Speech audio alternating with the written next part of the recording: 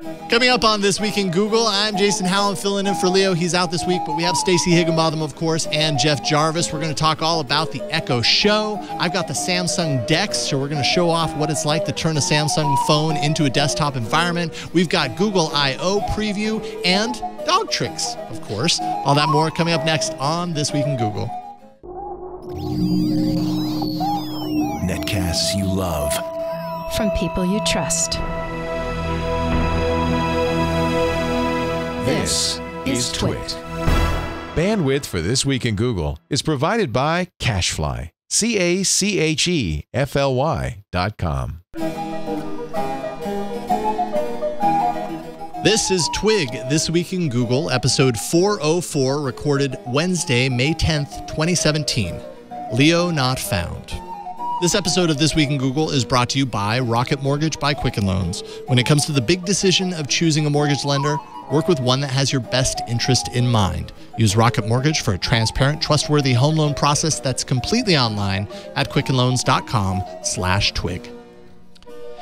And by LegalZoom. LegalZoom's helped more than 1 million people with DBAs, LLCs, incorporation, and more.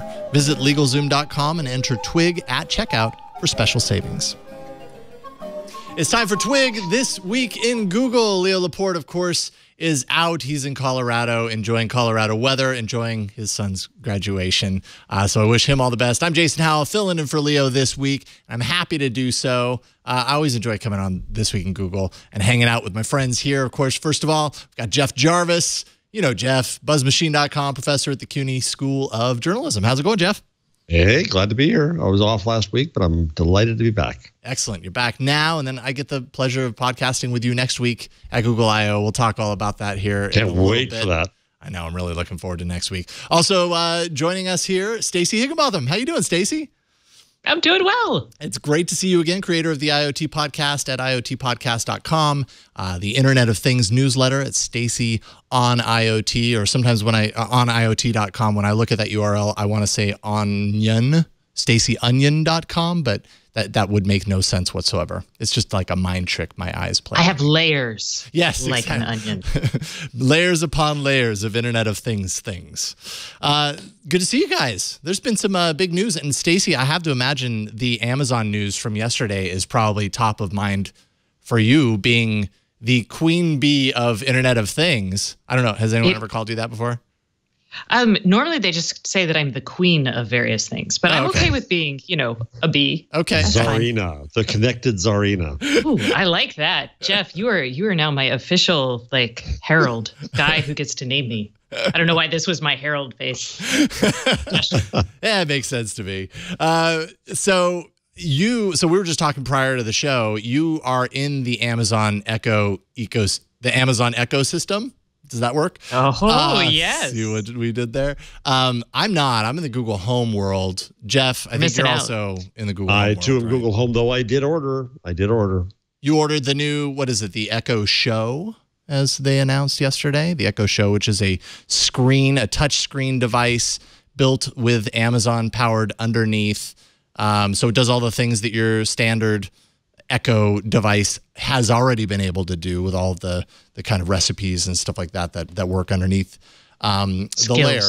But skills, there you go. That's the word in this world, in that ecosystem. But also the touchscreen, which allows you to do things like, I don't know, video call, like in the future.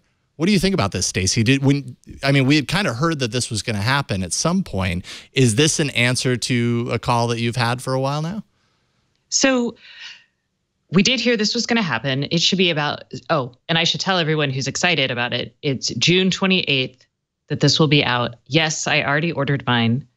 And actually, I tried out the calling function because to me, less so the video calling, but being able to call people from my Echo is actually a really kind of cool thing from my perspective. So just being able to say, and I have my Echo on my desk, and I was trying to think, I was going to call you guys on the air, but y'all aren't available. So now I'm going to see, I'm going to try to call. Echoes. Right. Is it only Echo to Echo? Echoes. It is for now only to Echo. Now, if you have the Echo app on your phone, I can call you from there, but I may need to already have your phone number in my contacts for it to work. I don't have it. There's a lot of experimentation I haven't done because I only got it this morning because I'm on Android. iOS people got it last night. Surely Google will do it in a flash. Yes, I would think so. They have, I mean, about that. Basically what you need is they're just piggybacking on my phone. Yeah. They use my phone number. So there's no reason Google shouldn't be able to do it. Anyway, the show itself has the camera, and what it basically, I'm very excited about it. I'm a little concerned because the camera can't be, like, there's no shutter for the camera. This is my turning off the camera by flipping down the little shutter, privacy shutter. So that's going to always be on. I think that's going to give a lot of people pause, but maybe video calling will be significant enough that they're like, woohoo, I'll do it. Did they include a shutter slider cover sort of thing in the, what was it? Look? Yeah. They did not. So Amazon's basically making the bet. Yeah. Well, so it could be that they're just trying to find the right form factor for everyone. So you can put an Echo in lots of things. I will say that I'm a little there. There's a company called Nucleus that makes a Echo-based intercom system that you stick on the wall. And basically what Amazon has done here kind of kills the need for that device. So I'm a little like, in how much Amazon was the cost of that?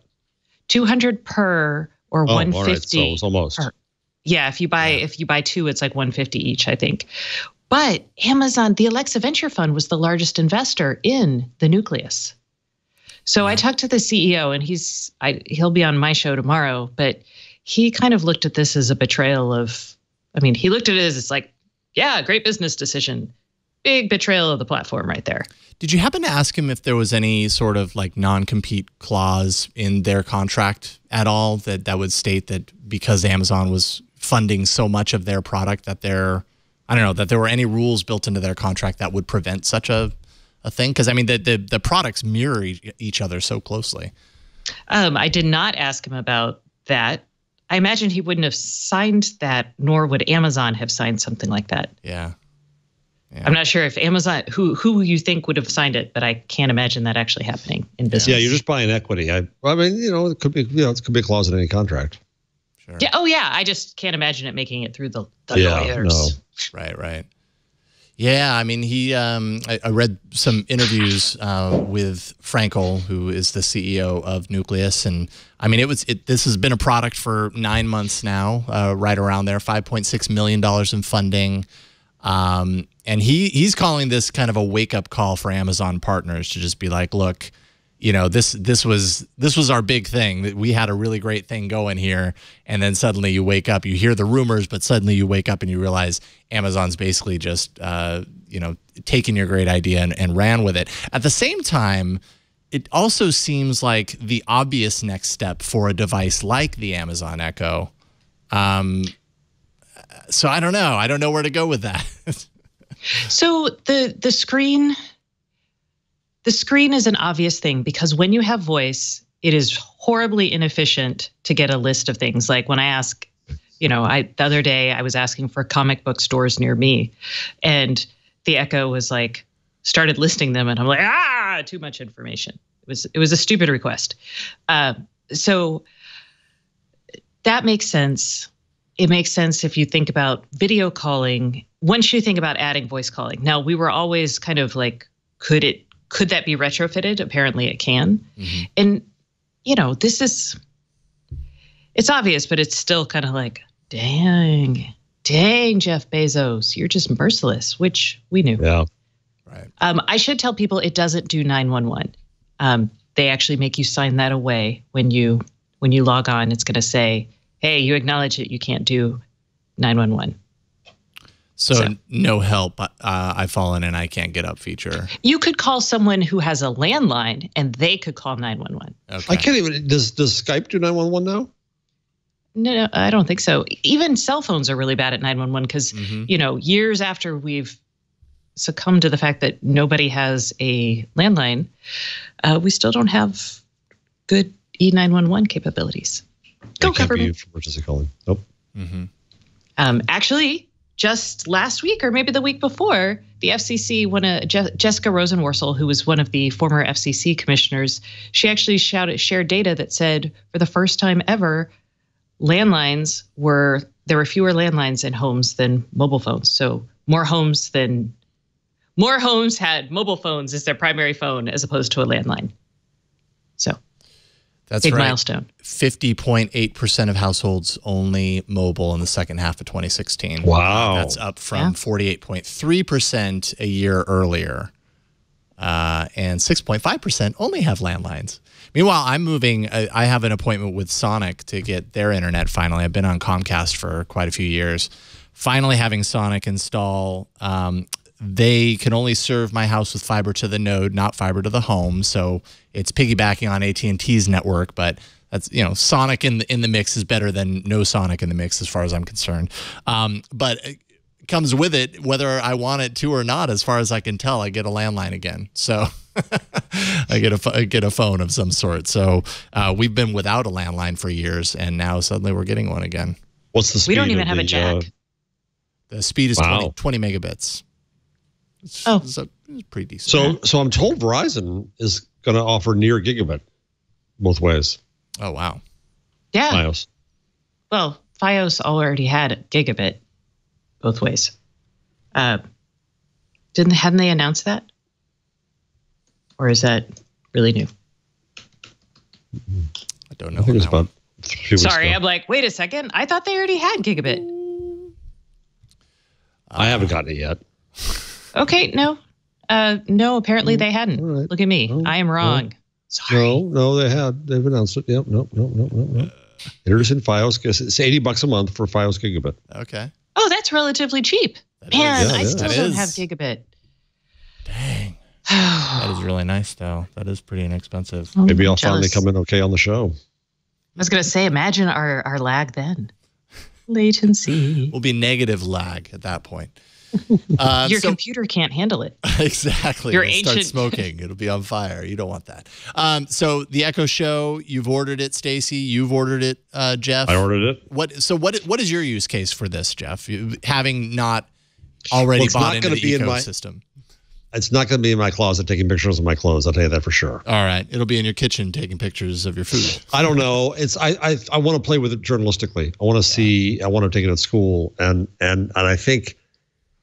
It's kind of weird that it's a voice has some real strength as a interactivity mechanism, but there's no visual. So now if you put voice and visual together, I wonder what that's like versus keyboard.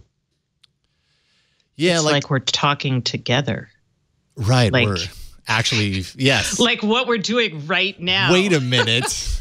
Whoa, that's really weird. No, but I mean, it is a little different. Like I was thinking about this yesterday. When I think about when I was a kid thinking about the future, the air quotes future, I definitely thought, in the future, we won't have phones, we'll have video phones, which we kind of have, right? Like for the last few years, video calling is no longer this obscure, weird thing. We're used to it. However, at the same time, we don't use it nearly as much as when I was a kid, I thought we would in the future, in air quotes. But something like this could actually get used a lot. If you have a single console, which, I mean, it has a lot of purposes, but it makes it really easy, low friction to just go over to it and bloop. Hey, Mom, how's it going? Oh, I see you're busy. I don't want to bother you right now, or whatever the case may be, versus like, I don't think of picking up my phone and going, I need to call someone. I'm going to make it a video call for some reason. You know what I mean? It's like different. It takes the device out of the equation. Yeah. You go from thought to action without any friction in between, any extra steps. So it makes a lot of sense from that point. You're like, oh, I should call my mom. Hey, that's gonna call Mom. Right. And we just called Mom on a lot of people's devices. my Echo is on mute, but I have an Echo and I'm like sitting here. I could see if Kevin will take my call. He might ignore it though. And you've tried these calls at this point? Yeah. So Kevin and I talked this morning. We did a call this morning. Do you want me to see if I can call him? I think that's what we do here. If given the opportunity, we make on the fly calls for sure. Call Kevin Toffel.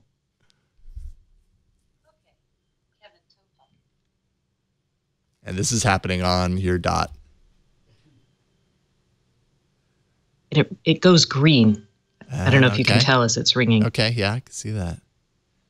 Is that a new color for the Echo? It is a new color for the Echo. Not I've used never to seen seeing this the green. Oh. I don't think Kevin's answering. He's watching. He's like, I'm not picking up. He's like, no way. I'm not picking up. Yes, We'd hello. love to have him back. It's been Hang a long up. time since he's been on the show. Yeah. He's probably like, nope. Yeah, I don't think so. Although so this gets into another thing. I couldn't find a way to mute it, which means suddenly we've got, if you have my phone number, basically you can tell Eskella to call my home now in a way that you could do when you had like a landline. Oh, it's ringing. Oh. Okay. Oh. Kevin Tofel's calling me. Eskella, answer. Hey, Kevin, I'm on Twig, and so are you. I just wanted to show off the calling. Exciting. Okay. Was this irritating to you? Yeah, this is fine. Hi, But Kevin. it's like having a phone ring. Hey, Everyone Kevin. says hi. Oh, he can't hear us. Yeah, he can't hear us. Can't hear you. Okay. Thanks, Kevin. Bye, Kevin. See you next week at Google I/O. Alexa, hang up. All right, well, there it works. And I think, another interesting part, and you mentioned this a little bit earlier, is not just these devices. It's in the app. So if you just have the app installed, that app, up until now, that app has been all about managing the hardware, right? For the most part. Now it's like that app is becoming also a messaging service, which is kind of interesting, but you're locked into Amazon's messaging service. So it's yet another trail to venture into if you're getting into messaging. Indeed. And you're not sending these kind of messages. And I'm sorry, Karsten, at the beginning of the show, we should tell everybody in the podcast to turn off their echoes, turn the mics off on their echoes. If you haven't done that already, now might be a good time. I'm a bad person. Oh, I will. Oh, man. You didn't prepare people for that one. So speaking of Google, so we have Amazon's announcement here. Nucleus, by the way, one comment before we move on that I think he made in that interview, I can't remember if it was that interview or a different one, is that they believe, and obviously Amazon feels this way too, that this is the Trojan horse for this category is calling, is that we've seen a lot of pickup in home, voice controlled speakers, and in that market, I think there was a study. What is the study here? It's eMarketer forecast says that Amazon will have 70.6% of the voice enabled speaker market in the U.S. this year. Google Home 23.8%, but that those who buy one don't buy a competing one, so there's a lot of lock in there. It's not common for one person to buy devices on both sides, to have both an Echo and a Google Home. So Jeff, you're an outlier. But I have also, one. and there you go. See, I'm the only one that doesn't apparently. So I'm the outlier. And that calling is going to be what moves these even further into the mainstream. That it I don't know, justifies the product existing in people's homes. Yeah, exactly. Yeah, it's also intended as a network effect. Oh, it's the network effect. Right. If I buy one, I'm going to tell presumably my mom and say, Mom, you got to get this, because you can just shout, call Stacey. That would be a terrible idea. But or you could just drop in. That's another feature, right? Yes. The drop-in feature. We do not want to forget the drop-in feature, which is basically a way for you to select someone to opt in, that person can drop in on your video feed at any time that they choose. No, am I misunderstanding this? No, that's not gonna do it. I mean, this is for families. I mean, this is like what I would have in my house. It's the same thing of like people who check in on their family through the Nest Cam, right? Okay. All right. I mean, that's a good way to, that's a good way to paint but think about the sex industry. Huh? Oh. This just took a dark turn. I didn't see that one. Man. Okay. I see the family example. Yeah, well, I mean, I guess so, because, like I have a Ring outside, and it's got a video feed on it, obviously. Someone rings the doorbell. Ring, by the way, is a sponsor, just full disclosure. But someone hits the bell. I get a notification on my phone, and I have the ability to jump in on the video feed. And yeah, there have been many times where I get that. I look at it, and I know, hey, my kids and my wife, they just arrived home. Okay, cool. I know that now for whatever valuable reason that is. But I guess it's kind of the same thing. It just happens to be in your kitchen or the kitchen of let's say your elderly parents is one example that I saw put about. So I guess I kind of see that.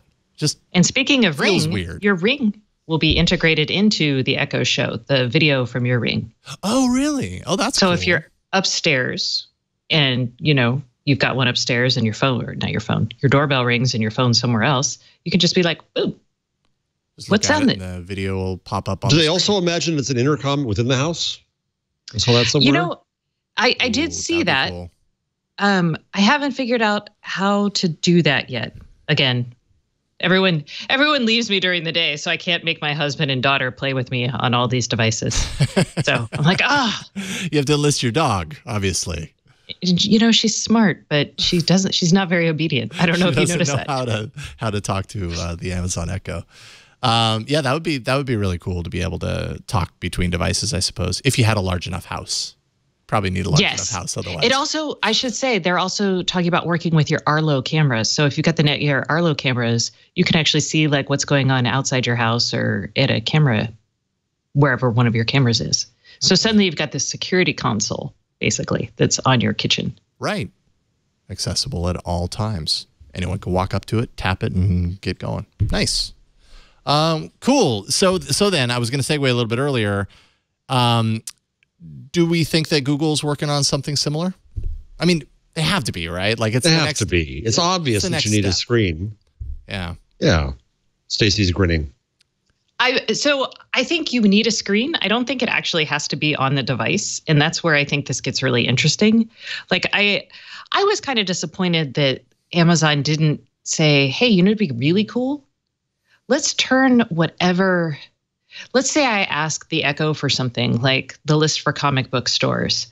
Instead of telling me, what if she realized that is a really lengthy thing and just send it to my phone screen, right? And to be sure, today that happens in the app. But let's say the same way when you send a Google, like when you're on Maps on your browser and your desktop, you can actually send directions to your phone and you get like a notification. It just pops up and it's like. So imagine you got a notification with the list of comic book stores, right? Or you got it on your television screen if it decided that's where you want, if you told it that's where you wanted it. But so Stacey, I was wondering about that. What's the installed base of Chromecast versus Amazon Fire? Any idea? I gotta think Chromecast is higher. I do too. I think it's way higher. Mm-hmm. So if you look at Amazon versus Google on this, so if you're right, Jason, if Google is building it, advantages. I mean, it's interesting that Amazon, the video they showed was a YouTube video.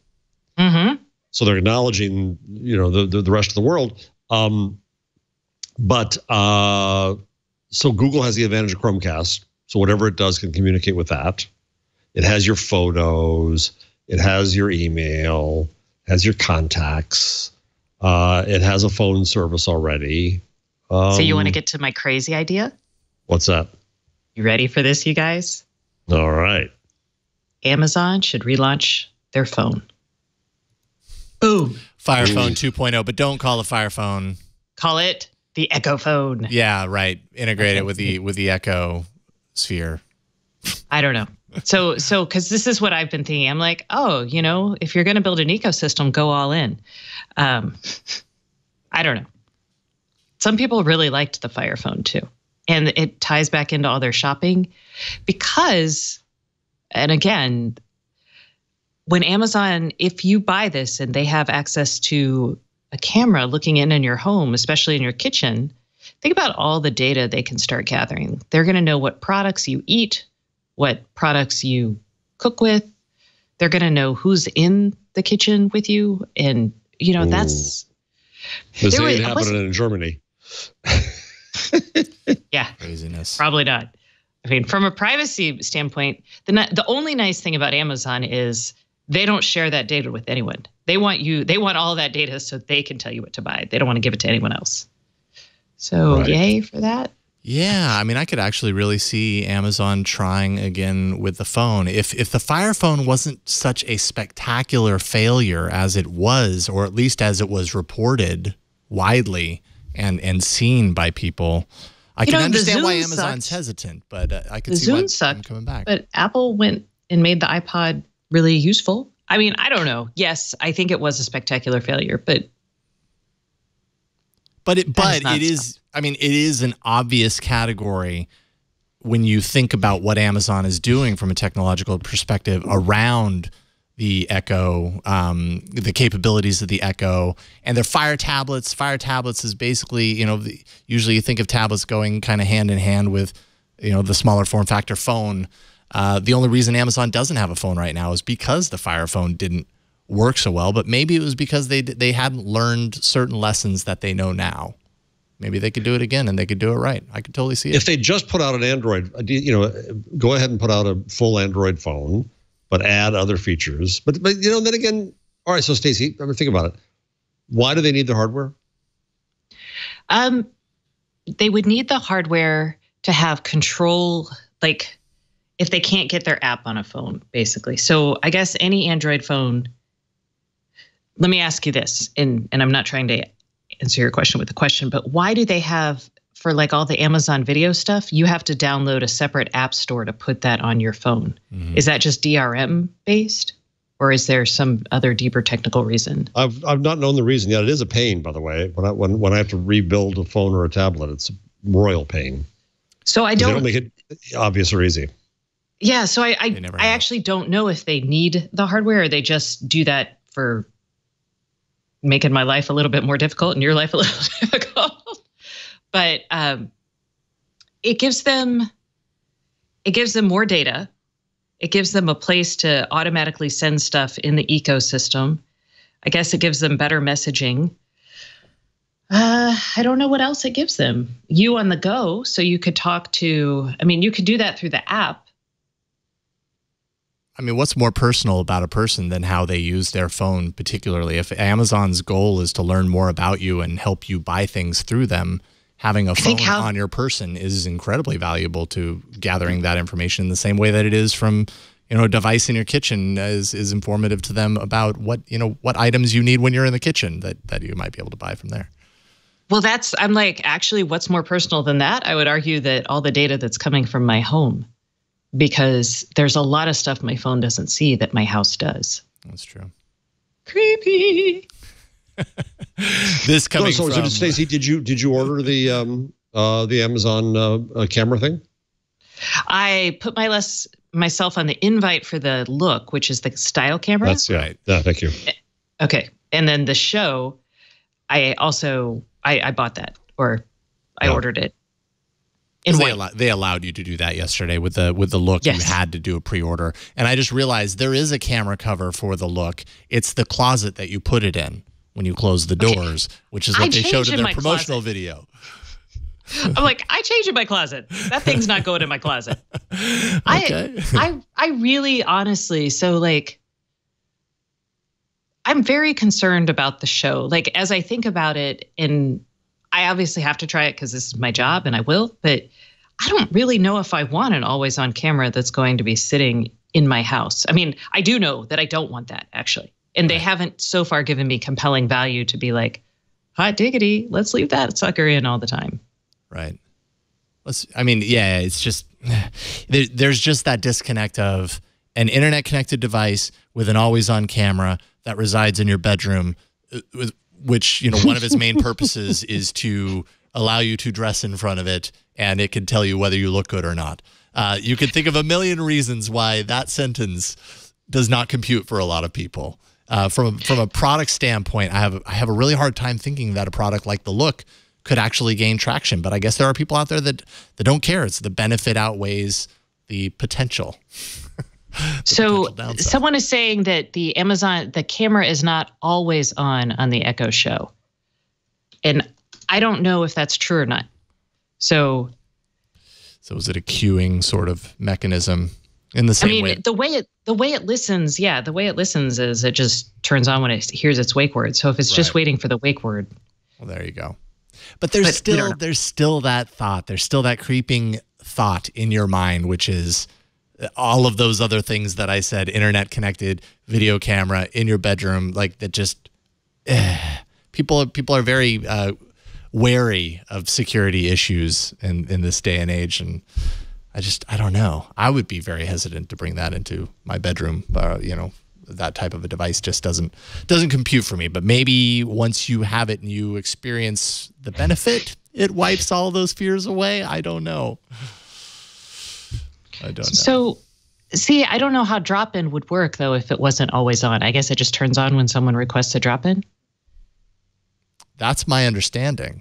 But so, okay. I mean, it's basically I'm given access to just, literally. To control your camera, To control your camera, to tap into your camera feed when I want to. All right. Well, there we go. Yeah. No one's getting that power except for me or my husband while we're away.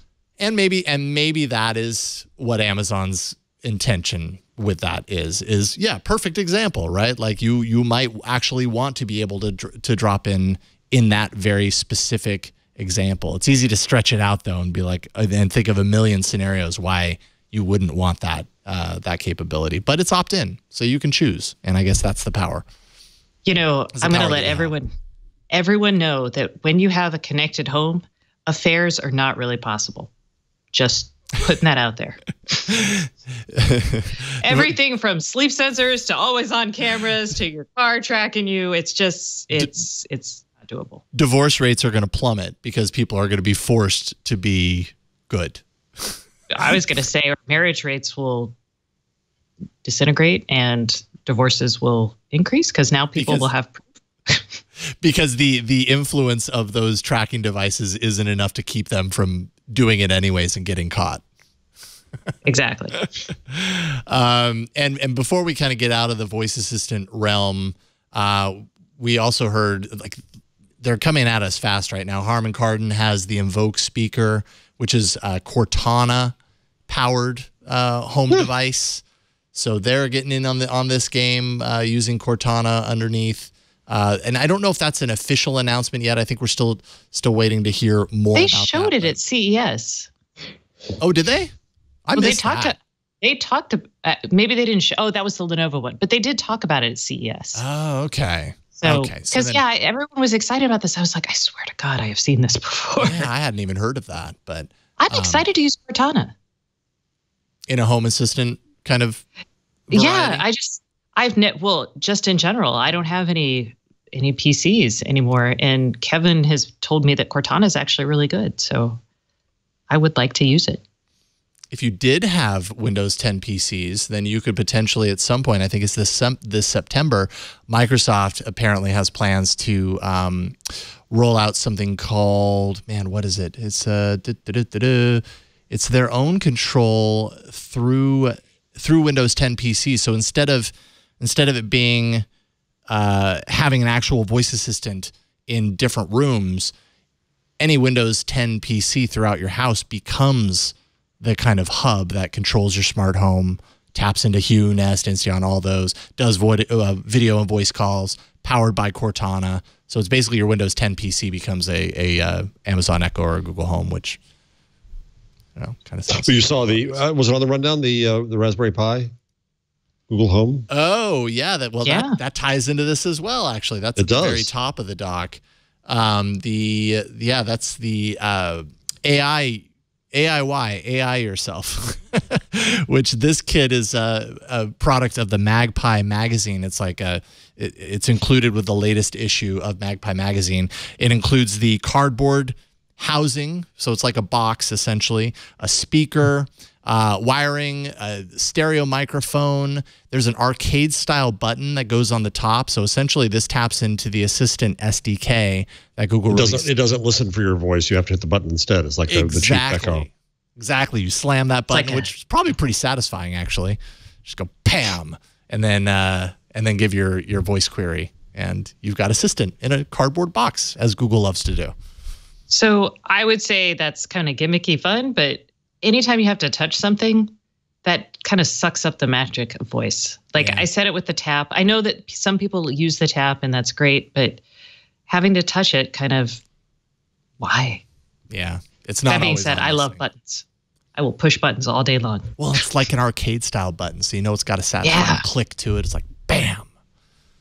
I also saw that the AIY kit is being used in a number of different ways. Somebody else created a candy dispenser out of it. Yes. So it's basically an assistant-powered candy dispenser. That How is this AI? That's a really great question. I think it's just using the assistant SDK to pull it off. I don't know exactly. Voice. Okay, fine. Yeah, exactly how they're doing that, but they created a housing for it.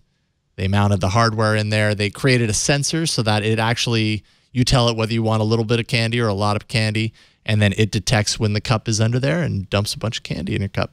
You know, we all need this. This is important stuff right here. This is the future of artificial intelligence. Now, what would be even better is if, when it was done, it reordered the candy from Amazon through the Dash replenishment service. Ah, yes. I thought you were going to say that if it sorted the colors. I thought that too. I was like, it gets rid of all the green M&Ms or whatever the color is. I'm waiting for more candy. I'm like, I don't care what color it is. And now I want to eat some candy. How about we take a break, and when we come back, we'll talk a little bit about Google stuff. We have I.O. coming up next week. Why would we do that? It's talking about Google stuff. It's in the name down there. All right. This week in Google, we'll spend a segment talking about googly stuff, but we had to start with Amazon. That was kind of the big news, and I think everybody's really interested and excited. And I hope that Google comes out with its own screened device similar to that. Who knows? Maybe we'll see it at I.O. We'll talk about that in a second. First, let's thank the sponsor of today's episode of This Week in Google, and that is Rocket Mortgage by Quicken Loans. You want to work with someone who you can trust, and we all, we live our lives in the digital age. We live our lives online. So anytime we have to then remove ourselves from that and go to some analog method of finding information, filtering through stacks of paperwork to pull out details in order to get a mortgage. I mean, it's not the easiest thing in the world. So you want to work with a company that can kind of cater to that side of you, that can help you in your digital life. And you also want to work with someone that you can trust, obviously, that has your best interest in mind and can kind of walk you through the process. Use Rocket Mortgage, and you're going to get a transparent process that's just easy. It's as easy as it can be. They have your best interest in mind. You'll get transparent online process throughout the whole thing. It gives you the confidence to make an informed decision. You don't have to waste time searching through stacks of paperwork.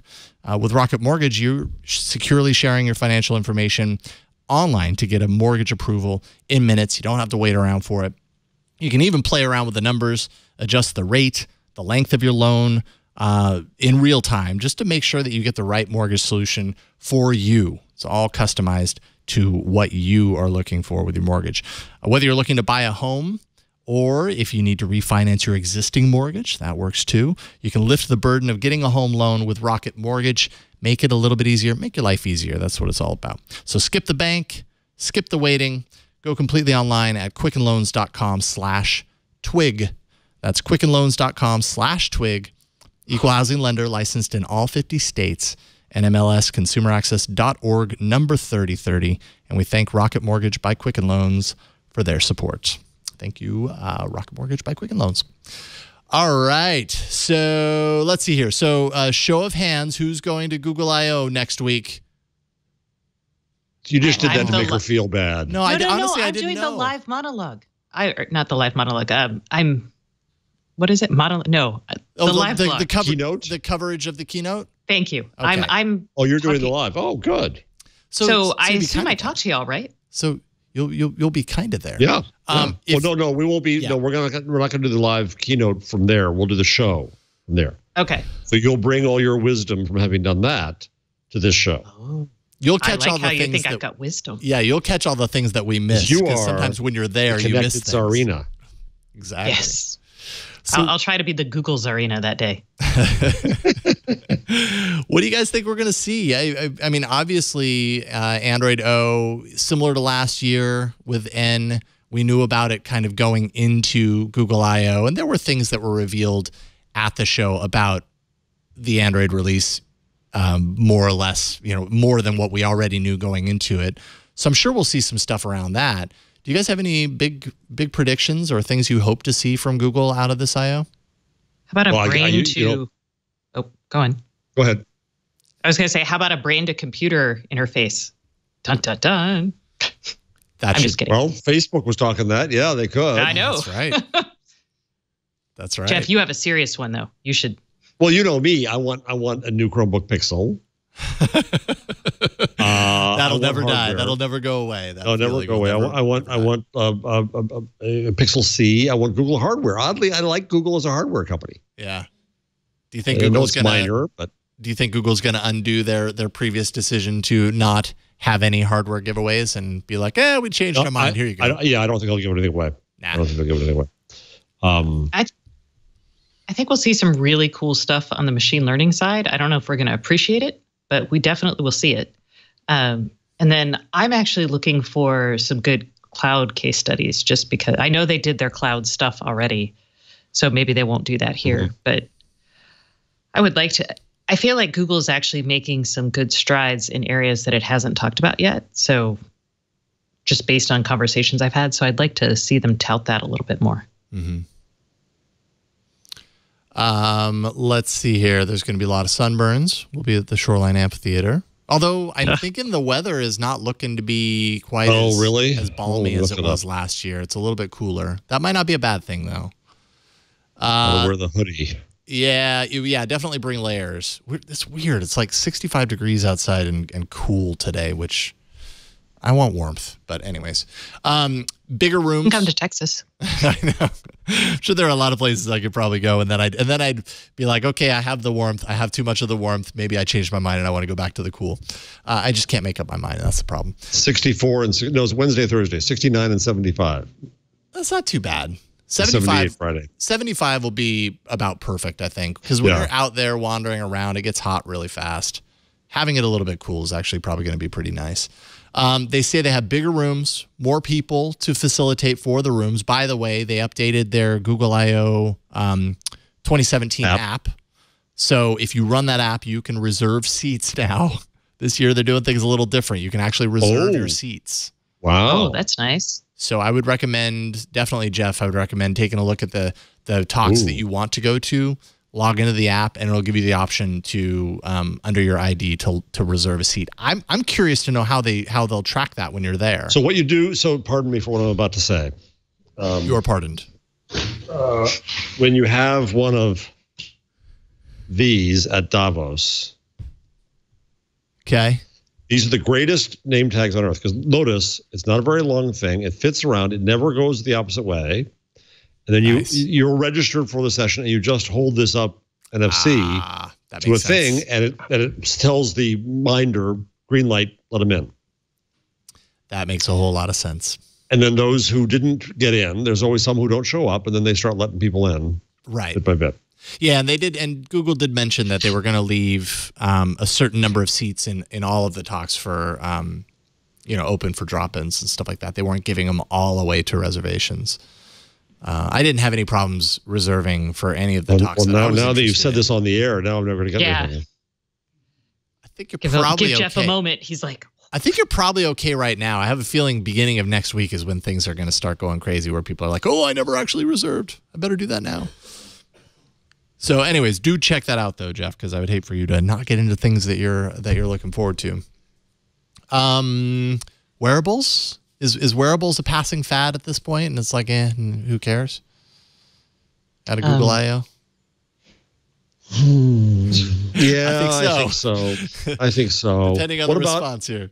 What about, I think answering Facebook's AR craze with Google AR, will Google stick with 360? Or will it start to also, considering its strength in AI, go to AR?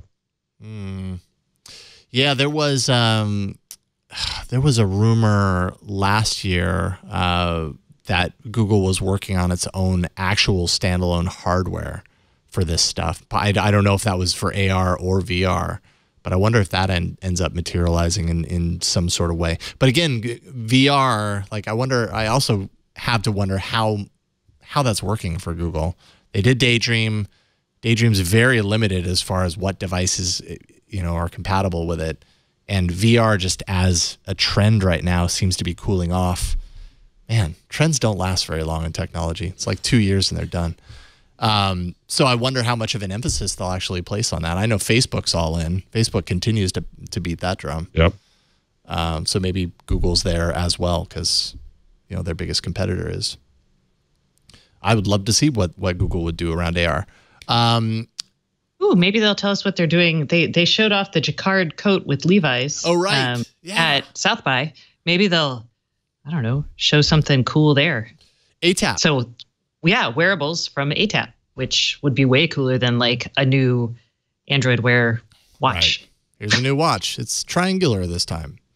Yeah. So, by the way, so the keynote's not till 1 p.m.? No, that's not correct. I think it's 10 a.m., I believe. Oh, so it's doing that would be horrible 1 p.m. Google your thing. time. It's adjusting the damn time. Oh, man, Google, I hate that. I do too. This gets me. that. I can no longer I can't make appointments when I'm on the road because I'm like, I just don't know what time zone anything's in. Oh, and I know it's because awful. Google's smarter than me, but Jeebus, it's No, really tough. and I cannot find the option to say don't do that. It know where doesn't it is? ask you. It asks me every time I switch time zones. Oh, No, I'll it find doesn't ask Jeff. me, and I don't know how to take it. I'm unhappy. I'm just unhappy. Oh man, I don't. Is do it enough only traveling. that, Jeff? No. I don't do I've been enough following traveling. you on Twitter. I have ran into. No, this I'll problem. tell you what's going to make me. Well, later we'll talk about what's going to make me Yeah. really unhappy. Oh boy. I'll look for that setting in the meantime. Unhappy. Tablets, convertibles. Feel like there's still that looming question around Andromeda. I think they could announce a convertible Chromebook. Yeah, Yeah, I think they could do it. like a Because the Google one that branded. the Samsung is. Yeah. I know I'm waiting. I mean, I love my Chromebook Pixel. It's the first generation one. I'm still using it. Not today, and we'll talk about that here in a few, what I am using. But I'm still a big fan of Chrome OS. I use it every day here at work. I would love to get another Chromebook and kind of that I could actually run Android apps on because this first version doesn't do that. I just haven't seen one that I'm like, okay, that's the one that I have to get. So I'm right there with you, Jeff. I hope Google finally gives us a googly option for that. Yeah. I would love to see that. What else? Google Home. They're probably going to talk about Google Home to some degree because that's been such a that category's on fire right now. On fuego. Yeah. I wish so. A lot of people have been talking badly about Google Wi-Fi. Oops. Oh man, I love Google Wi-Fi. Okay. Yeah, I Well, do so too. I'd love to see their whole home strategy if they could talk about that, but I doubt that's going to happen. Like, oh, I want to see an update on Brillo. Hello, which is their IoT kind of operating system for devices. I'm like, Poor Sophie wants out. I know. I'm like, our next ad read, I'm going to let her out.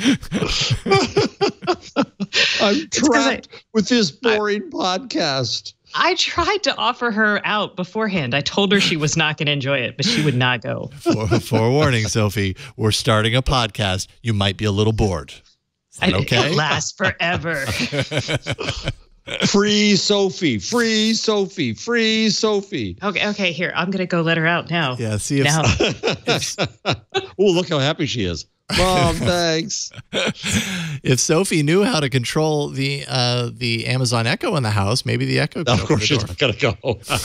Oh, you insist I should go? Oh, I actually didn't want to go.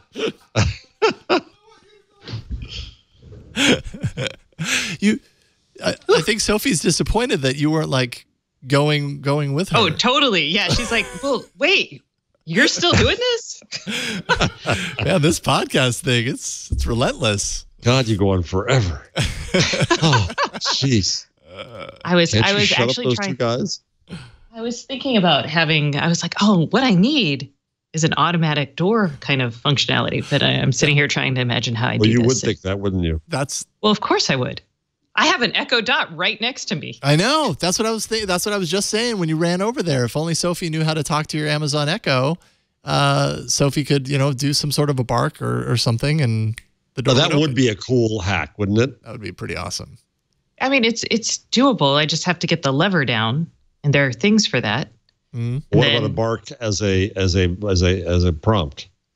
That might be a little Maybe. harder. I'm like, is there a way to record it and then have that be the prompt? I'll have to go look at that. If anyone knows in the chat room, feel free to share. Although, I don't know if you can see her shadow moving out there. She was. Oh, should we let her back in now? Soon you're going to get the No. scratches on the door. No, she won't scratch the door. She'll just lay there, and when I pop out at whatever time we're done, she'll be like, "Can we play now?" Dang it. Now I want a dog. Someday soon. You want mine? I would never take Sophie away from you.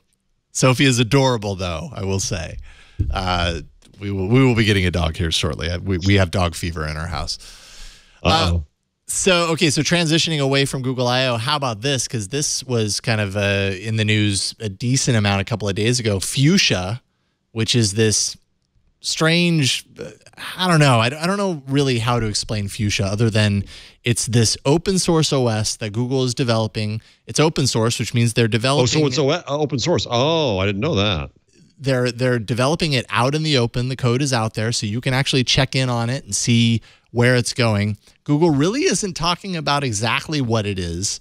They've given little clues here and there that it's, powerful enough for modern phones, personal computers with fast processors, lots of RAM and peripherals, which kind of covers the gamut as far as that's concerned. But I guess they've been working on this project for more than a year. Last August, we heard about it. We started to see kind of code popping up here and there. It appeared in the open source repository, and if you put it together, you got a command line. Well, a gentleman by the name of Kyle Bradshaw, we actually had him on Tech News Today yesterday and interviewed him on the show yesterday. I guess he's been really kind of interested in what Fuchsia actually is, and so he's been checking in on it every once in a while, and he spent a little bit of time getting pieces of it working on an Android device. Meanwhile, Fuchsia is it's not based on Linux, but it's written with the Flutter SDK, which is a cross-platform, and so he could take pieces of this and simulate essentially the user interface of Fuchsia, at least at the point that it's developed to right now. System UI apparently is called Armadillo. Lots of weird little words there, weird little names for things. But Fuchsia itself is based on its own microkernel called Magenta. Like I said, not Linux. But he was able to kind of thumb through there and put it together and put a video out. And people are just asking themselves, like, is this the next Android? What exactly are we looking at here? Do you guys have any theories on why Fuchsia exists so openly, yet we are so completely in the dark as far as what it actually is? I was really hoping you guys would tell me because I brought this to the. I'm like, ooh, I'm gonna finally learn what this is about. All right, let's get to the bottom. I'm sorry. Is it a way to get rid of fragmentation? Is it a way to restart? But it's open source, I guess. I don't know. Yeah, well, I think that could be part of it. I mean, it's such a tall order to think about where Google has brought Android. What Android is in the marketplace is it's so dominant. It's on so many devices. Yet Google needs to do something, right? The update problem is continually an issue. There are regularly emerging issues around the fact that there are pieces of the Linux code that, there's licensing issues around certain parts of that Google wants to get away from. So you can see why they might want to do something like this, but it just seems like such a big task to pull it off. Well, that's what Google does. I suppose so. I'm like, they have not shied away from a big task, even failed at it. I wonder if, because there's always been rumors for years, and these are just rumors, and they're not even credible enough that like I would write a story about them, that Google is looking at doing its own chips for phones, much like Apple has done. And that would help with security and solving some of the fragmentation issues or give them more control over security. What I don't know is if there's anything built here that might signal something along those lines, because it would make sense if you were going to optimize your hardware, then you would build a new OS to optimize around that too. Oh, wow. Yeah, that's right. But that's a pretty big, that's like one of those leaps where you're just like, and here I am, we're all smoking weed together and we'll come up with this, so. It's not even April 20th. Yeah, I was like, but it is 4:20, but it's not. It's 4:30 my time. Your time zone. Yeah. I mean, I think it's all guessing right now. What you see from the UI, or what you see from the demonstration that Kyle put together, is really just the user interface touches. it kind of falls in the material design realm. Things look very cards based, and it has a focus on multitasking. There's parts of the demo where I saw where it's really easy to take this window and smash it together with this window, and everything just kind of grows and instantly splits into two sides of the screen. You can throw a third one in there, and it all morphs together in a way that makes it look like it would be good for kind of like on-the-fly multitasking, which might be good for a desktop environment, let's say, just as one example. So, man, I hope at some point Google kind of comes out with some sort of an explanation as far as why this exists out in the open. But at this point, it's really just this thing that everybody's watching with curiosity, going, I don't know. It's cool though. What does it mean? What does it mean? And maybe that's all it is. Maybe this is just Google, like, they're throwing this code over the wall. Let's see how long people speculate about what we're going to do with this. Wah. No, maybe people can tell us why we're making this. Maybe the people out there can give us a hint as far as what we should do with this. Yeah, so we'll see what happens. Ron Amadio did a really nice deep dive on what he saw and his takeaways. So if you want to check that out, go to arstechnica.com and you can find that walkthrough. Ron's always really good at reading the tea leaves. Yeah, I was hoping he was going to be here to no displaying. So yeah, you should call him on your Amazon. There you go. I bet he has one. I bet I don't have his phone number. Yeah. I can't just randomly cold call him. Nuts. We can ask him next week. Oh, this means phone numbers aren't going away. Okay. Oh, nuts. Okay. What other Google stuff? I'm looking through the doc here. Oh, okay. There's like little pieces. Waymo, yeah. They have apparently their efforts in autonomous vehicles have skyrocketed. They've clocked more than 3 million public road miles. They have added 1 million miles in the last 7 months, partially because they added 100 new minivans to their fleet. Just back in December, 100 new ones on the road. So they're blasting off. This whole self-driving thing's going to be here before you know it. Do you welcome or do you worry? What do you guys? I'm hoping that at I/O we get a car under every seat. Oprah-like. Every seat is a car. You walk into the room, exactly. You instantly know right. You're going away with a car. Like it'd be even more awesome if they had little jetpacks underneath and you could just fly around with them. Like this like cool dome over your head and. That's Alphabet 2050. That's a little ways away. I feel like 2035. Okay. I mean, 2050, I'm not sure if we're all going to even be here. So we might as well get our flying cars before that. That's true. That's true. Yeah, I'm always. Oh, sorry. I was going to say, I'm pro self-driving cars. I'm like, bring it. I can't wait. Yeah, I'm looking forward to it too.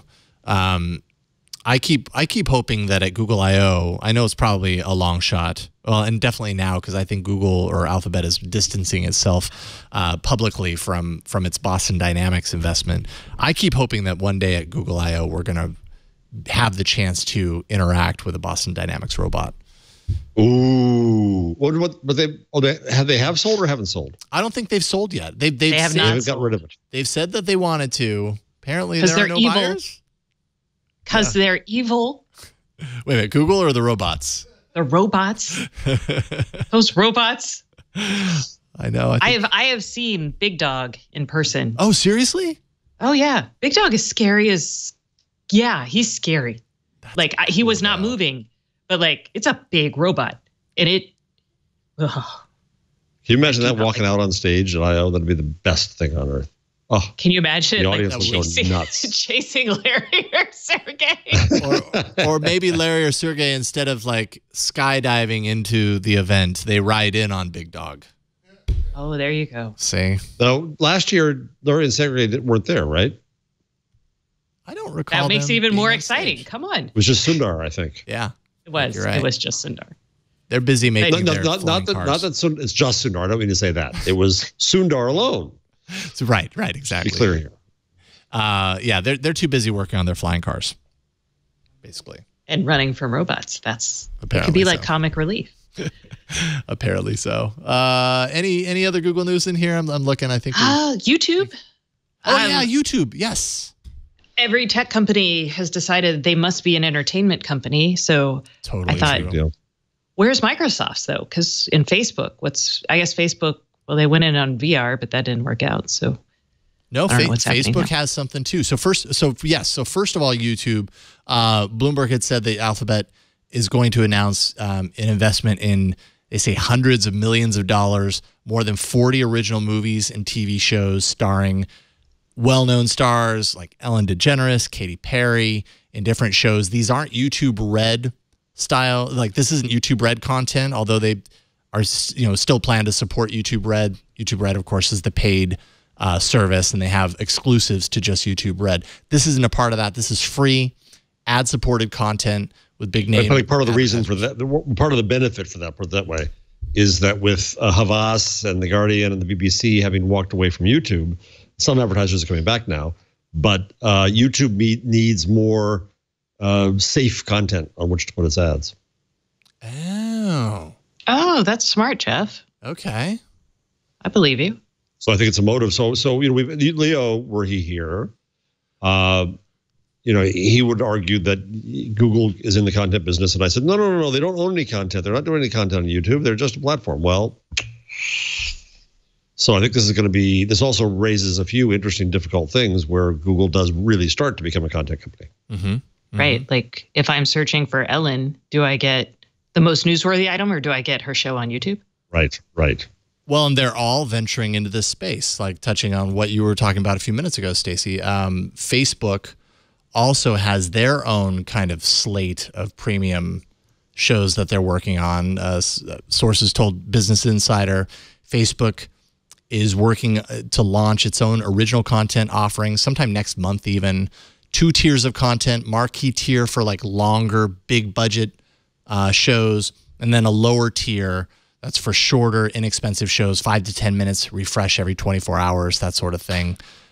So they're all kind of walking this weird line of moving from platform, into kind of the content business. There just must be, I don't know, there must be a lot of money to be made from advertisers willing to advertise on content that they can control. I hadn't even considered that aspect, Jeff, as far as making sure that they have high-profile content that advertisers feel safe putting their ads on, because that's a big issue right now, especially on YouTube. But I guess also on Facebook.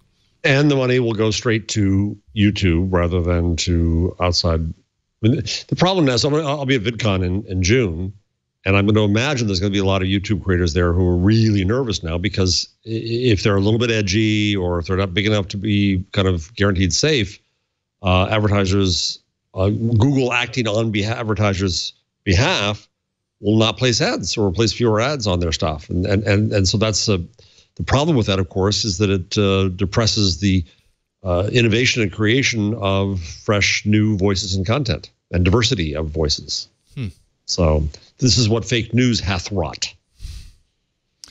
Oh, fake news. Did you see that Google is planning a 12-acre high-tech city in, I think it's Morocco, I'm moving. in Toronto. Toronto. Oh, I saw the headline, and I did not. I want to move now. This is Larry's Island. Remember at I.O. a few years ago when Larry was the one Oh, we have yeah, an island? you're right. Okay, now I remember. Yes. So it's actually on Lake Ontario. So maybe it is Larry's Island. Who knows? So yeah, it's Sidewalks Labs' effort to build a smart city pilot platform. I mean, this is kind of cool, but it's also it's cool because it's so googly, and they're like, yeah, I see nothing wrong with developing a little tiny city, right? But it's also imminently impractical unless like we have giant earthquakes or fires that take down our city infrastructure. So maybe they should do work and focus on different technology. I don't know. Or maybe they're thinking about places like Dubai and China, which are like, screw it, we'll put up a new city in the middle of nowhere. I don't know. Yeah. The details of the proposal, let's see here. 12-acre strip in downtown Toronto. And yeah, I mean, this absolutely, it ties into kind of what they were talking about a few years ago, making this highly technological city. I mean, okay, so Link NYC, that's through New York City. That's the Wi-Fi kiosks, right? That would be part of this plan, right? What else would happen in Google's Oh, Wi-Fi I think City? smart buildings. I bet smart buses. Okay. Oh, well, or self-driving people movers in that 12-acre space. Right. Well, so not just for transport, but also as information gathering devices. So both to understand real-time traffic patterns or even pedestrian patterns, weather, state of the streets, all of that can be gathered through buses running around. I actually think Wi-Fi kiosks. You can do robotic food delivery. So, man, this is a crazy. And of course, smart streetlights. Because you can't be a smart city without smart streetlights. How are they smart? What's so dang smart LED. about these streetlights? An LED with a bunch of sensors in, and then you've got software that grabs the data and does stuff with it. Like, hey, there's a lot of people around. We should make the LEDs brighter so we can light the crowd. It's called dynamic street lighting. Oh, yeah, it exists in That's cool. I'd not heard of that. Oh yeah, that's a good idea. Well, there you go. That's something they do. Move to Toronto. Well, I don't know if they do it in Toronto, but they do it in like Europe, and I think San Diego may have a pilot project for dynamic street light. If you Google dynamic street lighting, you're going to find lots of places. Nice. That is cool. Okay. I have something very fancy here. So we've been doing the show about an hour now, which means I have lived an hour of my life using the Samsung Dex, which I have right here. It's this little hockey puck looking thing with all sorts of cables flowing out of it. A lot of wires. This is, so I have the Samsung Galaxy S8 Plus, which is a very big phone, by the way. I've been using it for the last couple of weeks. Very nice. I have my issues with it, but for the most part, I like it. But the new Samsung devices are compatible with this hardware hockey puck down here called the Samsung Dex. I think it's $150, I believe, if you want to buy one. And basically, the whole idea here is that it turns the phone you already have into a desktop computing environment. You know, it's coming HDMI out to the monitor. I've got my keyboard, my old school keyboard here on the desk, my mouse, my wired mouse. Ethernet can plug into here, although I'm using, you know, the wireless internet through my phone already. I plug it in here, and then Carson, I think you have the video feed, and I've been running the show so far off of Samsung Dex. So you can see here's my dock with all my little fancy notes and everything. I'll go ahead and minimize this, and you can see the desktop environment. And this is all being run off of the Samsung Galaxy S8 Plus. So the idea here is that you have a computer with you at all time. Maybe this is perfect for the you know, the Road Warrior. I don't know if it's perfect for me necessarily, but I think a lot of people want to see this sort of category work, where, you know, maybe it's the future that we just use our phones as our computer. And I gotta say, in an hour's worth of using it, I'm pretty impressed. Like, Samsung has done a pretty decent job of jumping into a desktop environment and having things move pretty fluidly. As you saw with the browser, this is Samsung's internet browser. I mean, it pulls up the desktop version of Google Docs. If I was to pull this up on my mobile device, the mobile version would normally appear, and it would be a lot different than what you see here. This is what I would get on my Chromebook Pixel if I was to pull up the site. Some things don't necessarily work. Like, normally I should be able to hover over this field that has a note in it and have that note appear in a little pop-up window, which is how I like to do things with the shows and everything. The only way I can figure out how to do that is to insert note, and there's my notes for that particular story. So I'm sure there are little things like that, considering especially that Dex only launched a couple of days ago and reviews hit yesterday. But it's an interesting piece of kit nonetheless. And we've seen a lot of OEMs, or at least a decent amount of them, including Microsoft, try and pull this off. The Verge had a review of the Samsung Dex, and they basically say that this is, you know, not that Continuum is amazing, but this is better than Continuum for the most part. This is definitely ahead of Microsoft's Continuum in a lot of ways. saying it's the best version of this that we've seen yet, a good proof of concept. Jeff, I'm curious to ask you, because I know I consider, at least in my brain, I consider you a road warrior of sorts. You have you have reasons why you prefer the Chromebook Pixel over other. Here's my million-mile certificate I just got. Oh, congratulations! Then, yeah. Then I think road warrior probably applies. Yes. Does this fill a void in your life? Like, is this a solution to a problem that you've ever had? The DeX? Yeah. Well, okay, so I ordered that other thing that we talked about a couple of weeks ago, which you put your Android phone on and it has a little kind of laptop, and it makes the laptop work. Oh, what is that? Oh, you didn't? Oh, yeah. In fact, I tried to cancel it, and that's what I do, and they said I couldn't. It's called the Sentio. Oh, I did not hear about this. Well, Mr. Android, you need to look at this. Was it It was a Kickstarter or an Indiegogo? I think so. Yeah. So Leo warned me. Okay. So you hook up your phone, and the device is dumb except that so it's DeX but mobile. So instead of DeX, like DeX is firmly entrenched in the idea that it is to be a desktop environment where you have a monitor. So then you have to have a monitor. You have to all that stuff. So DeX is not really mobile to me at all. Right. Except that I can go to the office and use my phone. Right. Whereas this thing is mobile. So I thought, okay, when I travel, now I carry the Pixel C. What if I carry this and my phone is everything?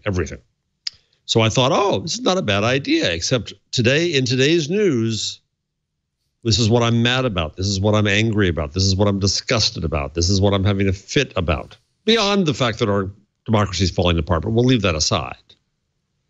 So reports are that U.S. officials are going to ban laptops, tablets, and such on European flights now. Wow, really? Yeah, it's on the rundown under other. And this is extremely upsetting. So I wouldn't even be able to carry on the Sentio. Wow, I hadn't even heard about that. Or you'd have to check the Sentio. You have to check your laptop or your tablet. You can't check your laptop. That's awful. They're going to get broken. Exactly, Stacey. Exactly. They tell you not to check your laptop when they make you check your bag if you have to gate check it. Exactly. Oh. This is bad. This is really bad. My real theory of this is American isolationism. This is sort of putting up a wall with Mexico. This is a laptop wall with the world. The amount of money that's going to be lost in travel both ways, Europeans coming here, Middle East people coming here, and us going there, is going to be huge. Imagine trying to go. I'm supposed to go to Australia, 24 hours flying. Australia isn't in Europe. Well, I think they're going to do it the rest of the world, as I'm saying. Oh, okay. I'm like Jeff, I have good news and bad news. It's further. Yeah. The good news is you might be okay on that trip to Australia. The next trip to Australia might not be so lucky. So my plan was, I thought the Sentio, if it worked, was that my phone carries everything.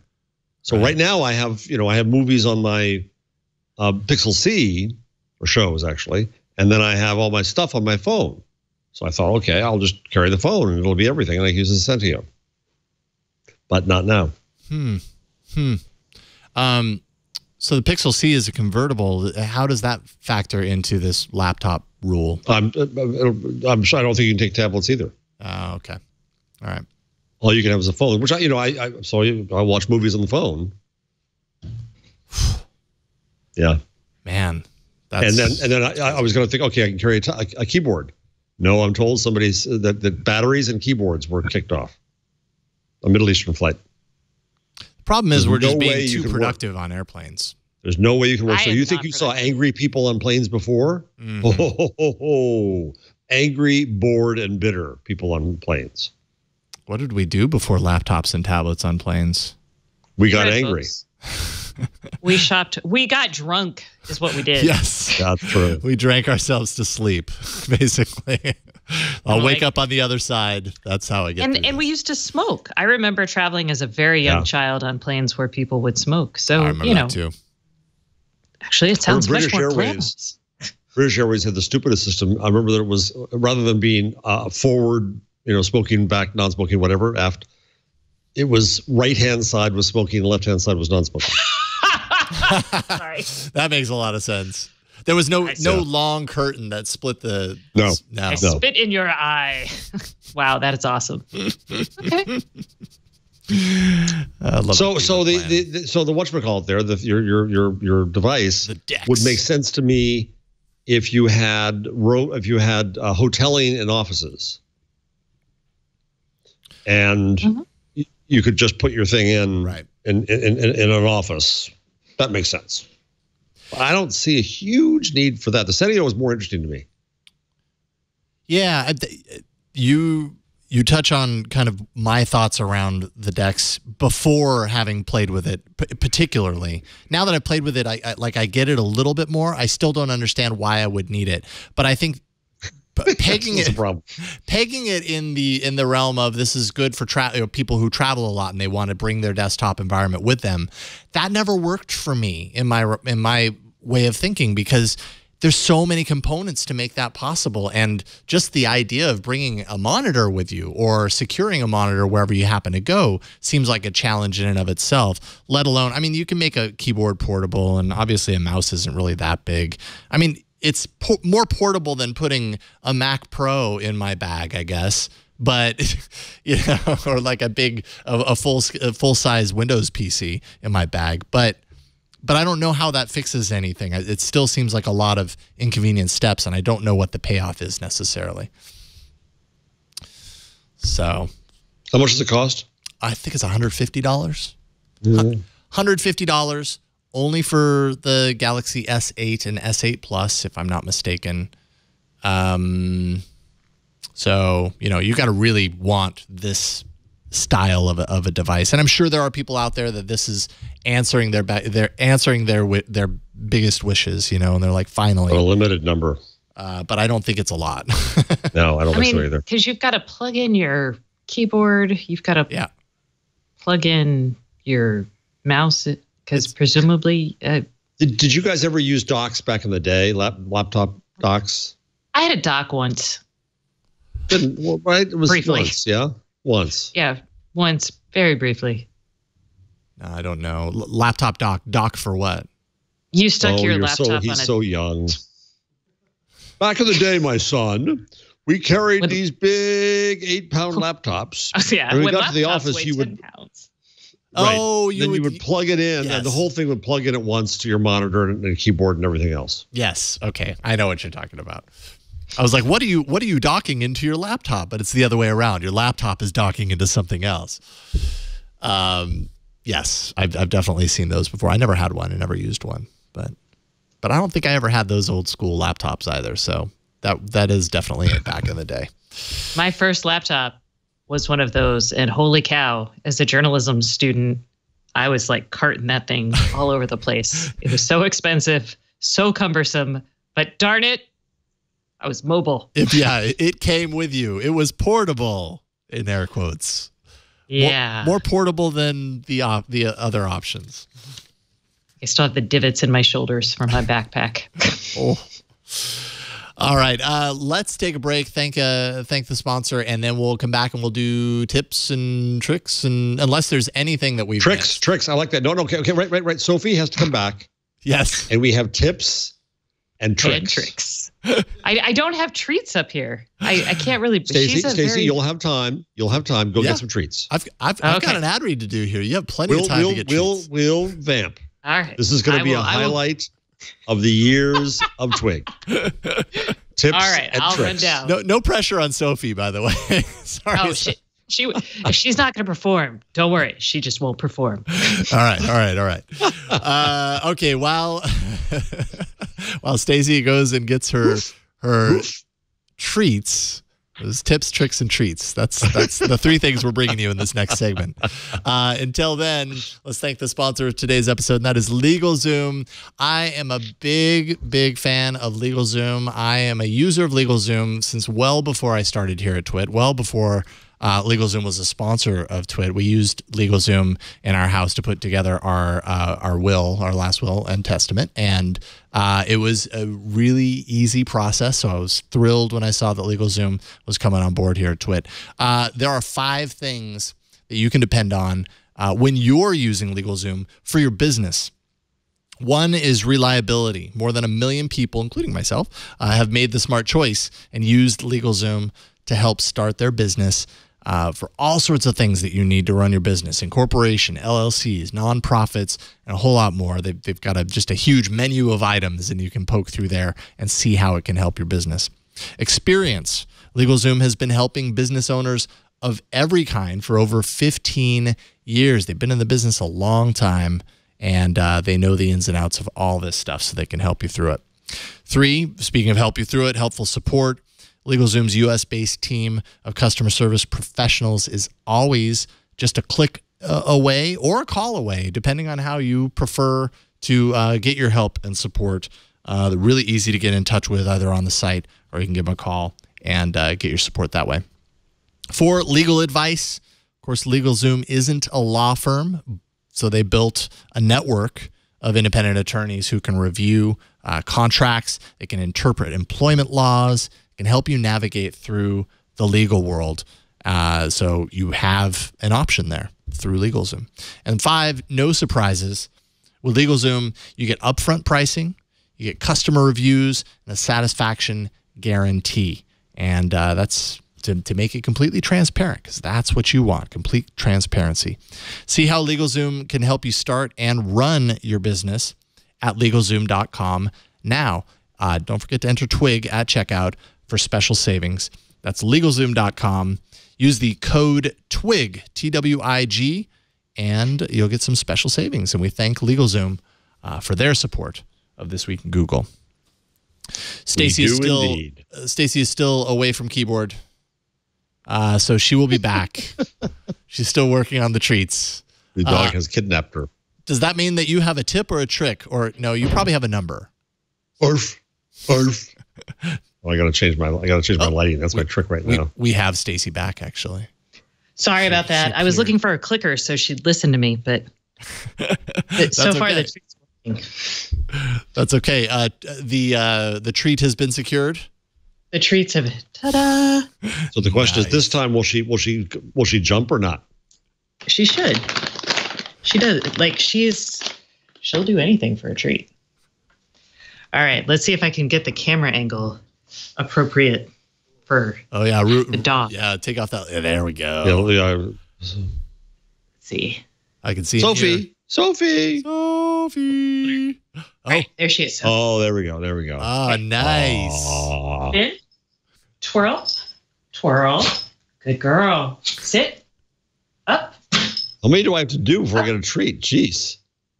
Good girl. Yay, Down. Sophie. Give me a roll down. Down. Oh, she's so adorable. Okay, I'll give you that. Let's see. I wonder if she'll bow for me. She used to do bows. Let's see. All right, up. Bow. Oh, nope. You'll just see her butt. It's forgotten. We used to do all kinds of cool tricks. She was in agility. Oh. Okay, let's see if she'll walk. Walk. Okay, up. Sophie, up. Walk. There you go. Oh, that was great. Yay. Oh, man, I want a dog so bad. Sophie's awesome. She's More like, mom or. How old is Sophie? 5. 5. Not quite a pup, but pretty young. Touch. Oh, here. Touch. Good girl. All right. Nice. Touch. Good girl. She's like, She this roll is over? why I lasted so long through this podcast, says Sophie. She will I not- was a dog person. I'm a dog person. My wife's a cat person. When we had the debate, my wife would wake up the kids on a cold, rainy, miserable morning and say, if you had a dog, you'd have to walk it now and pick up its poop. And I she won. I love the cats. I love the cat. I can't do a cat. I'm really allergic to cats. Oh. So I'm kind of locked into a dog. They're mostly good. She barks a lot. Yeah. When she gets going, you'll be like, oh. I grew up with it. I grew up with dogs. And as a kid. So I was very fond of dogs. You know, all through my childhood, we had at least one, if not 2 or 3 dogs running around the house. So it's been a long time coming. I've really wanted to get a dog again. I would get a cat if I didn't sneeze every single time I was near them. And I think one of my daughters has inherited my allergy to cats. So I don't think that's going to work, unfortunately. Thank you, Sophie. Thank you for the tricks. And the treats. I'm sure she thanks you for the treats. That was one of my better ideas in the entirety of the history of Twig.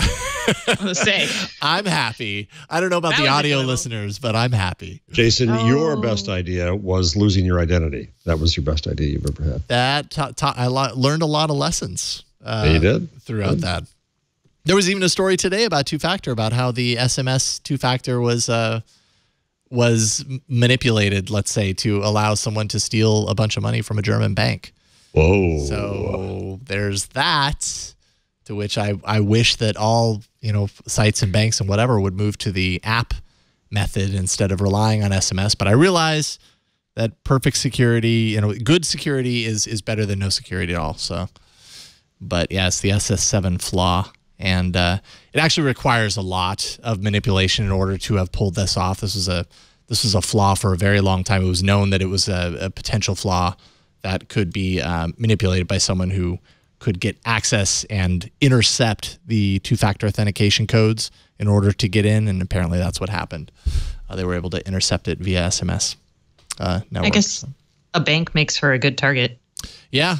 Yeah. I mean, you wouldn't maybe work really hard for something lame, but getting into a bank.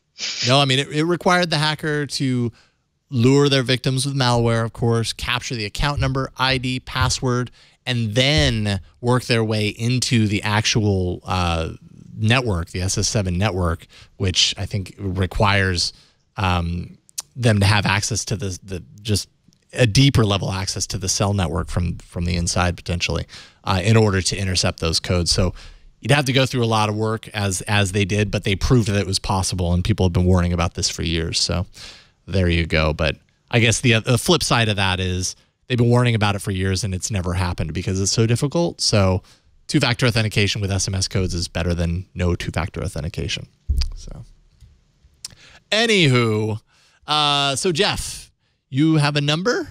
Or maybe yeah, I actually have 2 of them. Awesome. So Snap, as it's now known, released its first earnings as a public company. It's hit a disappointing 166 million daily users versus more than 1 billion, for example, for WhatsApp. And a growth rate of 5%. And year-over-year growth rate continued to slip, falling to 36% year-over-year from 48% in Q4. Shares fell more than a quarter, or almost a quarter, 24%. Meanwhile, so who does that get blamed on? Instagram. Facebook. Yeah. Yeah. So then Yelp also announced disastrous results, says CNBC, and lost 1/5 of its value. And so who gets blamed for that? Facebook. Google. Google. Yelp's founder always say, you failed the quiz. Jeez, Stacey. No treat for you, Stacey. No treat for you. I'm not looking at the screen, but you're going to have to roll over to get a treat now. So I can just see. So Yelp constantly complains about Google. They go after Google in Europe all the time as kind of an ally of Google, of Europeans, saying Google is big, bad, and awful. And Snap is not happy. So it's the giants are having demonstrable impact on these competitors, and I suspect there'll be some more whining about that. And that's some the more numbers, and some more effects for other companies as a result. Yeah, the Snap especially, because I mean, man, even a year ago, the hype train was moving very rapidly around Snap, and I feel like in the last couple of months, there's been a lot of silence around it, just in the fact that Instagram has, I don't know, they've rolled out a lot of features and recaptured people's imaginations, and as a result, I've actually talked to a lot of people just outside of the tech sphere, but that use Snapchat, that have been lured back into Instagram because of those features. And I don't know. At one point, it really seemed like Snapchat, just as a service, had captured magic and really understood the market that it was appealing to. And then all Instagram had to do was copy a few of the features, and that was enough to pull people back over. That doesn't bode well for Snap. But so Instagram has 700 million users. Twitter has how many users? 300. Yeah, it's like 300. Yeah. Twitter's 328. So I thought Snapchat was bigger by now. What are they at? They're still innovative. They're still doing neat stuff. They still have loyalty in what they do. They're still different for now. But 166 daily users is. Yeah, and it's slowing, right?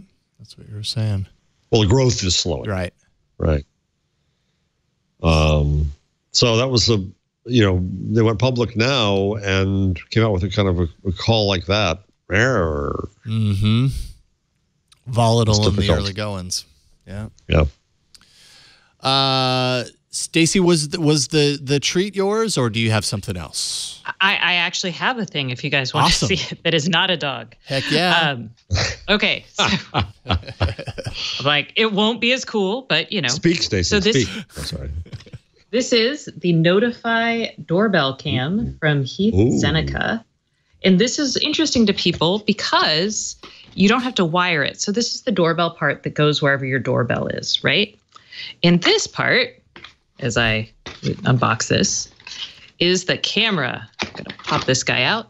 So you screw this into your light bulb, a light fixture. Usually you have a porch light by your doorbell.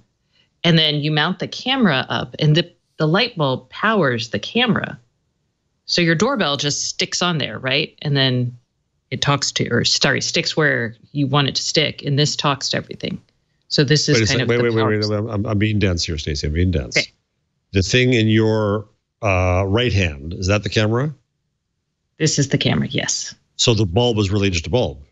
The bulb is a bulb. There's also a microphone in it. I don't know if you can see the speaker perforations right there, but there's a speaker right there. So what if it's inside one of those things? Most things are in a fixture. They're not light bulbs on their own. You mount the camera outside the fixture. But the microphone's inside the fixture. It is. I'm going to install this today, and I will report back. So this is something I haven't installed yet. I just got we'll wait. Go ahead and do it. No. I'm like, I am so glad I wore pants today because I've been running up and down. And then here is the final piece. It's worth it. Is the doorbell chime. Ta-da! You'll plug this in and it'll ring the doorbell. Okay, Sophie's so that is my. She's just going to do that. Eventually, someone's going to come home and she's going to go crazy, and you guys are really going to regret that she came back in here. No, I love having. You got to have Sophie all the time. Sophie doesn't have much longer. She's doing good. So the idea here is that you can turn any light bulb, for the most part, into a security device outside of the front of your door with the doorbell. Okay. Yes. It's a video doorbell that doesn't require you to wire in the doorbell stuff. So if wires scare you, although doorbell wires are not scary. I have renewed respect for this type of product category where it allows you to not worry about wires. In one of in my daughter's bedroom, she has a light switch on her wall, and it switches it switches one of the switches in the room, but that's not the right switch for it to actually toggle. And we keep meaning to, bring out an electrician or whatever to do whatever their magic is to do that. But A, that costs money, and B, it's inconvenient, and C, it's just low priority. But we have the Hue system at home, and I realized that the Hue switch, which has like an on, off, and then it has little dimmer buttons in between, like that allows you to go wireless. So I got one of those kits with a Hue bulb, put it in her room, mounted that on the wall next to the other switch, and it's like I didn't have to bring an electrician in. It only costs like $45 and done. It's like the best thing in the world. I was like, why didn't I think to do this sooner? This is awesome. That is a fugly light switch, but yes. It is. It's not the most attractive light switch in the world, but it's better because I mean she's 4 and she could never reach the light to turn it on or off. Oh, that's a great use case. And so we're like, well, this actually now she has the power to do it herself. If you tap it once, it's full brightness. If you tap it again, it's like it's half brightness, and the third time it's a night light. You get a treat. She gets a treat. Right. Exactly. It pours out candy. Only the color she wants. I would never put a candy dispenser in my 4-year-old daughter's room. That is basically just to be clear here. Parent suicide. Anyways, so I have new respect for going around the electrical requirements of the home and just going wireless instead. That's really cool. There you go. I love it. Mine is actually an announcement that Google showed off this morning. It's not revolutionary necessarily, but it's an expansion of kind of what Google's doing around its search as relates to events. Google basically says that they are now going to have a new part of the site, both in the app as well as on the Google search in a browser, that when it detects that you're searching for an event, or if you put in a search query like events near me, it has a new kind of way of presenting to you, thanks to, it's tied into like Eventbrite, Ticketmaster, Meetup, Vivid Seats, Live Nation, a bunch of these other, StubHub. It has a new way to present to you in a very nice kind of graphical way, a calendar of events, so that you can easily find events that are happening around you, be it live performances or plays or whatever the case may be. Google says they're not taking any commissions on ticket sales or anything like that. They're just putting a new kind of UI around what you get when you're searching for events, so that, because I mean, if you do it right now, it's actually pretty ugly what you get back. You get a bunch of random broken kind of results. This organizes things really neatly and then directs you through to the site to make your purchase through the site if you choose to do that. So, anything that makes finding things to do a little bit easier, I saw that and I thought that looks pretty great. Facebook's been doing this for a while, been really involved in kind of managing events through pages and stuff. So this is Google kind of getting in on that a little bit more. And, I kind of wish... I don't often search for events, but I love that, like when Spotify, because it knows who I'm listening to, it will let me know when those artists are performing in my neighborhood. And that feels a little bit more useful because it's so tied to what I like already. Mm-hmm. So I'm trying to think of how often, I guess as a parent, especially when I had really, like when my daughter was 4, God, all I wanted to do was get out of the house. So I'd be like, events near me, anything. Yes. Please show me something to do. Please help me make Preferably that doesn't cost very much money. Oh, yeah. At a certain point, I just gave up. I'll fling money at it, whatever. Whatever it takes. But I wonder, like, I guess I'm curious how useful that would be. Is I guess, or how often I would use something like that. I'm just kind of thinking. Yeah, I mean, knowing that it exists, I suppose I would use it with intent. But really, like I think of, my history of searching for, I heard this band's coming to town or whatever, and I put it into Google. And the results that I've gotten, sometimes you have to go 3, 4, 5 deep before you finally find the Ticketmaster link, which is where you actually buy tickets or whatever. And I don't know, it's just I don't know if I necessarily would intentionally go, Google does events really well, so I'm going there right now to do this search. I would do that search there anyways. It's just now I'm getting a better format of results that hit me back so that I find quicker, so that it's easier for easier for me to discern what I'm actually looking at. Because sometimes those results can be kind of confusing, filled with a bunch of things that are like resellers as opposed to the actual event venue selling the ticket. So Stacey, when I was on newspaper online sites, working on those, everybody would come in with a bright idea and say, I know what people want. They want to know listings of entertainment stuff.